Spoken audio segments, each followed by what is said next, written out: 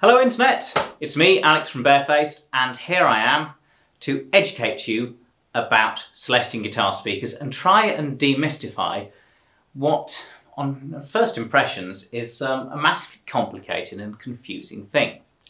So, guitar speakers are inherently non-linear devices. They do not behave like most other speakers that are used in the modern world. If you try to make them behave like most speakers in the modern world, they don't sound like guitar speakers. Electric guitar needs the colorations caused by the inherent non-linearities of guitar speakers. So, here's a bit of a history lesson. The Celestion Blue Alnico, that's essentially the first guitar speaker that Celestion were making, and it's based on a speaker from a radiogram or a radio, something like that. So it's an old 1950s speaker design. Now, it's got a very light cone, it's got a very light voice coil, it's very honest under very small signals, but as soon as you put more power into it, that light cone flexes, that small voice coil goes beyond its sort of linear motion, and it creates very distinct coloration, very distinct character. The other thing that happens with Alnico magnets is Alnico is not a very stiff magnetic material. So when you make a permanent magnet, some permanent magnetic materials create a very rigid magnetic field, and some of them create a much more soft magnetic field. Alnico creates quite a soft magnetic field, so when a voice coil has current running through it and creates its own electromagnet, that electromagnet pushes back against the magnetism of the Alnico magnet in this case, and that Alnico magnet actually weakens when it's being pushed. What that means is that you get a subtle compression effect which sort of rounds off the edges, smooths off the edges, and it's that happens with Alnico magnets that makes Alnico magnet drivers sound very nice on guitar. It sort of softens things up, it sweetens things up. It's a great sound for quite a lot of guitarists. The downside is that Alnico is a much more expensive magnetic material than the ferrite ceramic magnets that are used in most speakers. We also have neodymium magnets, they're also expensive, and they're actually a stiffer, stronger magnet than a ceramic magnet. So the Alnico is kind of a friendly, guitar-friendly sounding magnet. So, if we look at the Alnico range, we have 4 Celestion Alnico 12s, the blue, the ruby, the gold and the cream. What happens as we go between those is simply that the cone gets stiffer, so the cone flexes less under greater load, and the cone power handling goes up. When I say the cone's power handling, it's the voice coil's power handling is increasing, that's the thermal power handling. But Celestion is stiffening the cone to withstand the greater dynamic load upon that cone. So basically, a ruby will take more power to break up than a blue, gold takes more power to break up than a ruby, cream takes more power to break up than a gold. So you can essentially scale what you need in terms of how loud you want to play and what amp you're using with it to match. So that's what's happening here. And as you increase the power handling of the speaker, in this case, you're also tending to increase the bottom end by a bit because you're making the cone heavier, and the process of doing that is also losing a bit of the treble detail and mid-range sort of accuracy and precision. So the cream is not as detailed as the blue, it's sort of smoother, fatter sounding speaker, but if you put 90 watts into a blue, like a cream can handle, you just toast it. Also, if you try to put much more than 15 watts into a blue, it's going to get into a realm of being more broken up, a kind of dirtier sounding, and it will go beyond that sort of sweet spot of dirtiness that guitarists are craving from the speaker's dirt. You may be putting dirt in from fuzz pedals, distortion pedals, breaking up valve amps. But the speaker breakup, there is a certain point where it goes into horrible, pointless mushiness, essentially. So there's a sort of optimum amount of dirt that we want to generate within a guitar loudspeaker. So that's the Alnico posse, as it were. They're all very expensive drivers. You know, there's no way around it. Alnico is an expensive magnetic material. It's not used much in anything other than high-end esoteric guitar speakers, and there may be some heritage hi-fi speakers that use a bit of Alnico, but there's not really much demand for it. There are cheaper ways to do better magnets, but the deficiencies of an Alnico magnet sounds good in a guitar driver. So they're essentially sort of 50s-ish sounding speakers. Now over here, we have this thing here, the G12M Heritage, which is a greenback. That is really the original Celestion rock speaker, so that's the sound of the early 60s in your classic sort of British sound. I wouldn't really characterise these as your classic British sound. It is the Vox sound, is Alnico things, but it is not the Marshall sound, which I think is what more people tend to associate as the British sound.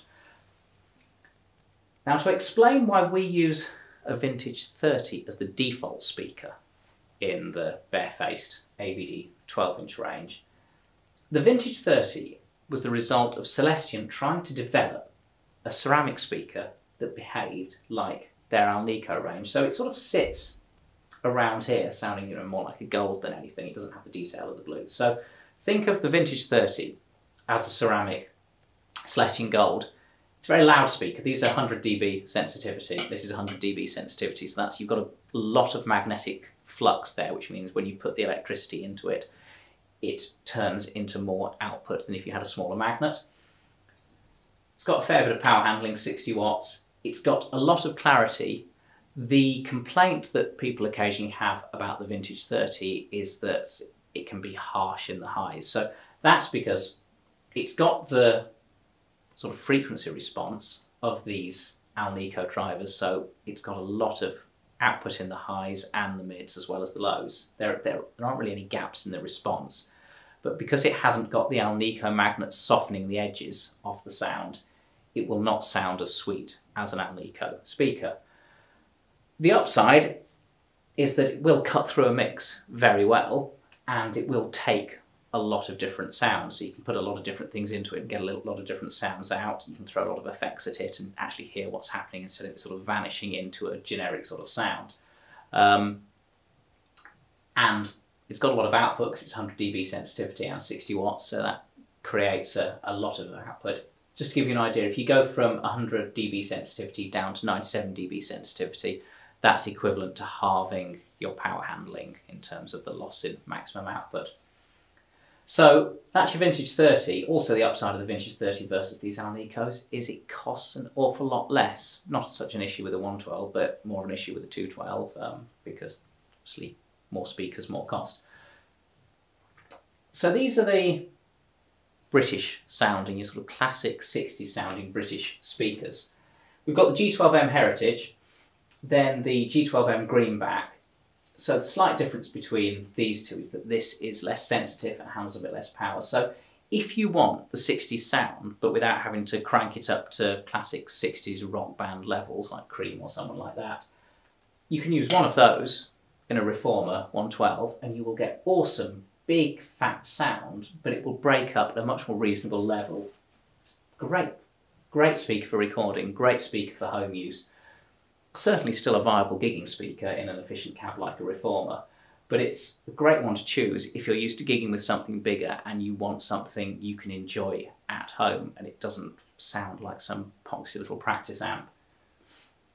Then we've got the Creamback. The Creamback is basically a Greenback with more power handling, so it evolved from the Greenback to handle people needing to play louder and these getting blown a lot. Of course, the Heritage is more similar to the original speaker, but this is the slightly more affordable version of the Greenback, which has got a few updates with a little more sensitivity on the current Greenback, a little more power handling.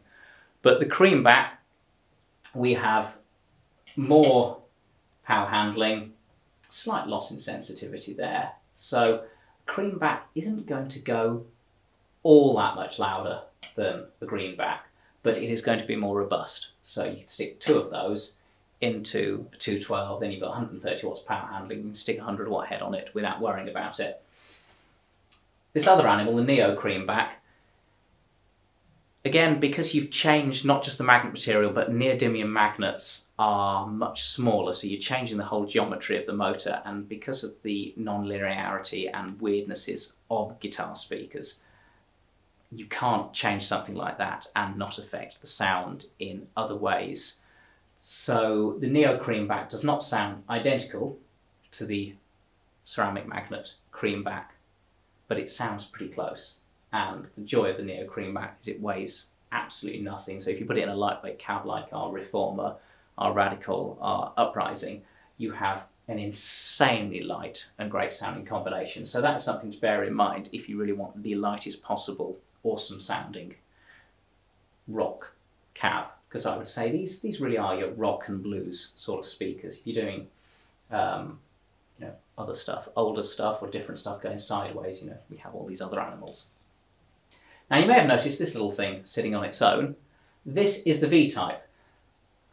So if the Vintage 30 is what happens when you try to make a ceramic magnet version of your Alnico classics, the V-type is what happens when you say, well, the Vintage 30's got a bit too much clarity for my liking, it's a bit too harsh, a bit too bright, a bit too forward in the mids, but these G12Ms are a bit too muddy, for want of a better word, with the sort of tone you're putting into them.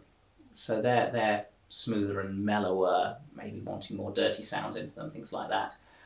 Maybe wanting, you know, just a bit more overdrive to bring up that brightness in, or that punch in the mids. The V-type is a halfway house between a Vintage 30 and the G12Ms, sort of family. Obviously these don't all sound identical, but they are in a family of sounds. So that's a good one to choose. If that's too in your face, and these aren't in your face enough, you've got the V-type.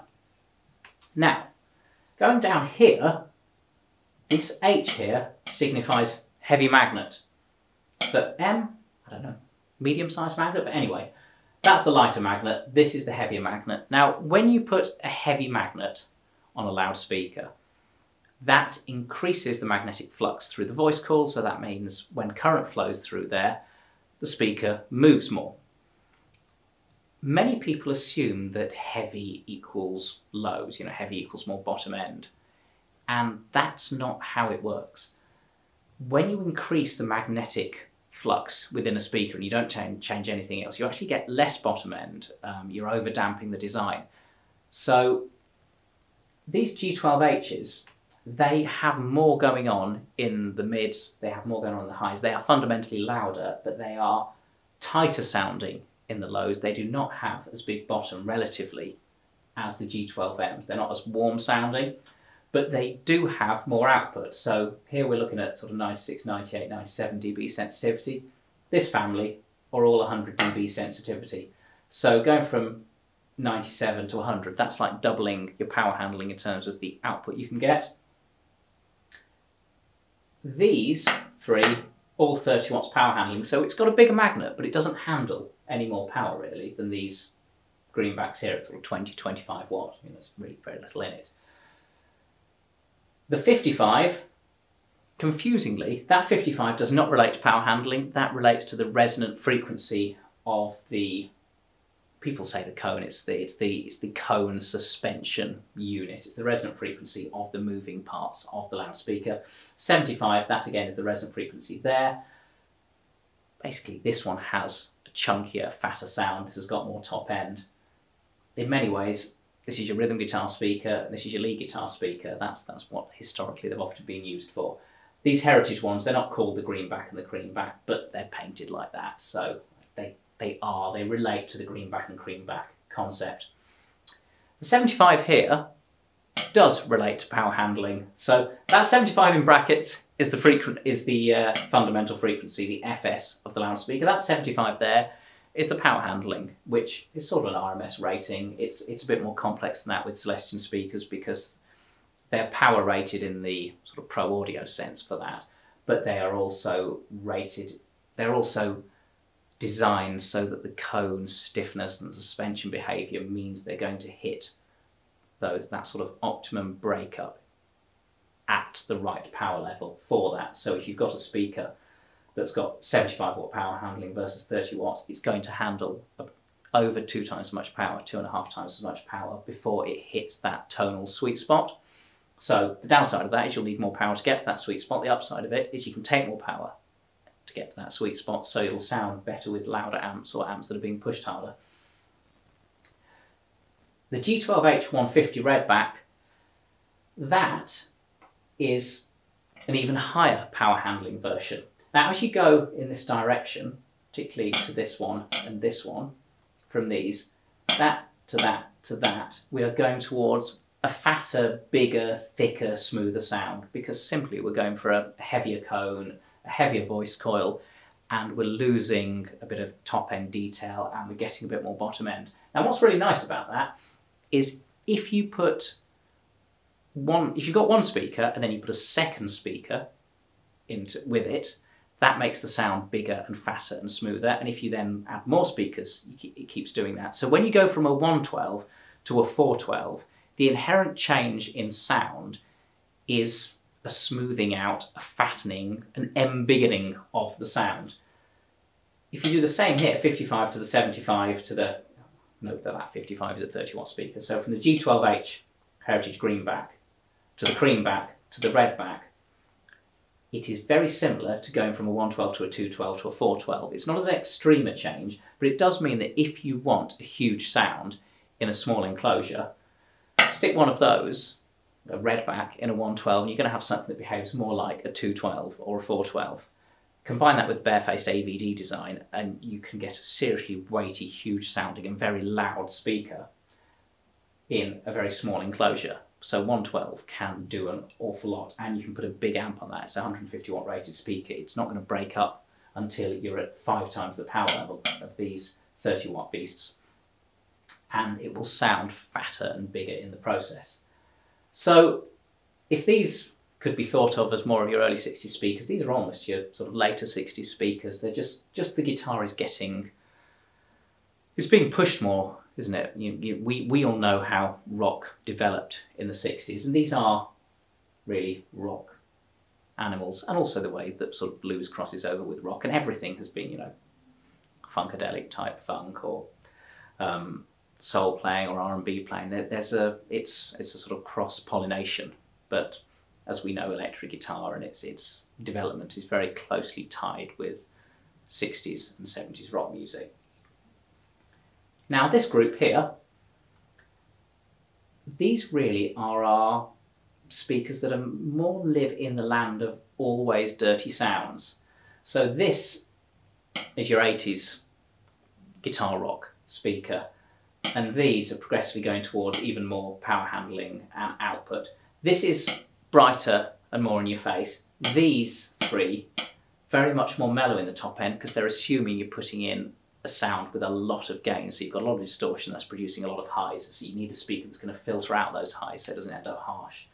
So again, these animals are, yeah, a land of 80s and onwards rock, 80s and 90s rock, one could say.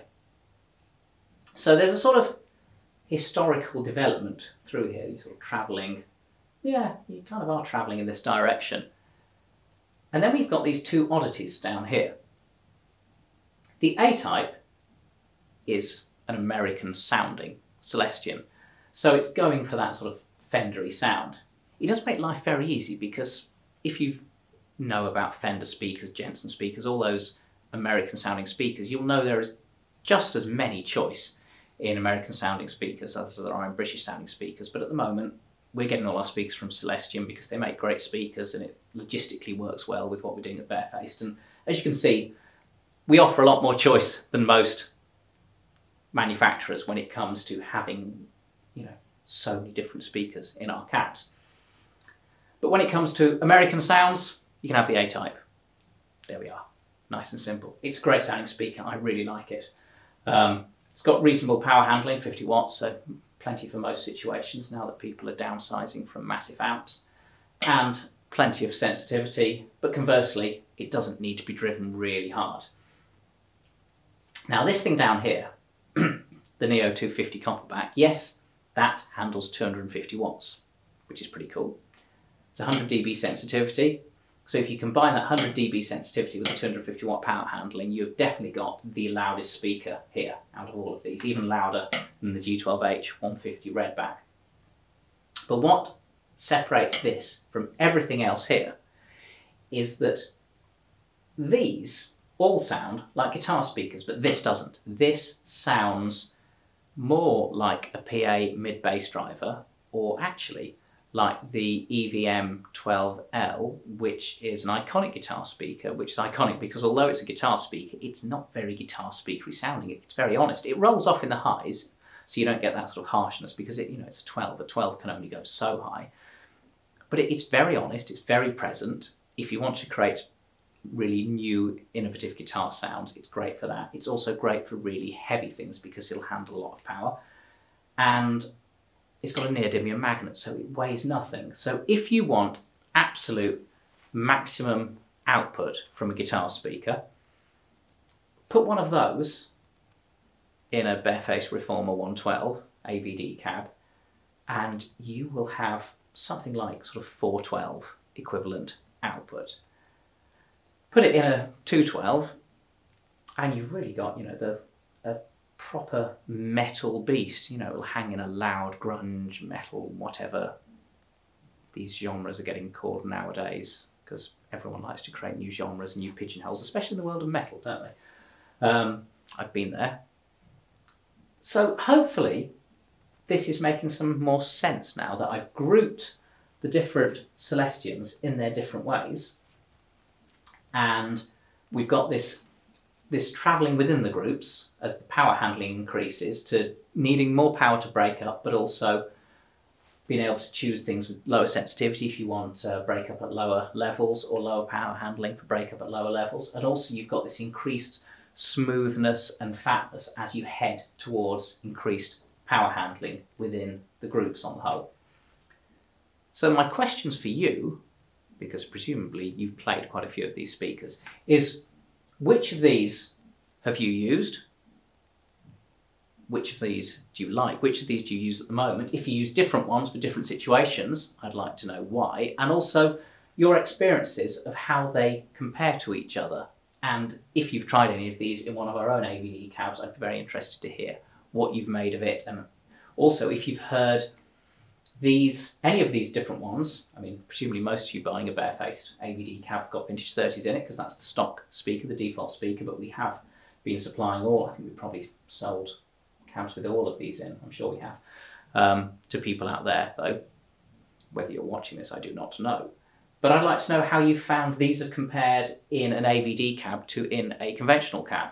So yes, add some comments and let me know what you think about my explanation of the strange and complex and very much historical world of Celestion guitar loudspeakers of 12-inch diameter. I can do a shorter video of this for 10-inch ones, but I thought I'd start with the big one. So thank you. Let me know, comment. I am very curious what you guitar people have found and learnt and can share with me and with each other. And also let me know what you would like me to cover next, because it's quite interesting stuff this. So thank you, goodbye, I will see you soon. I'm Alex from Barefaced and we make cool stuff. Yes, thank you.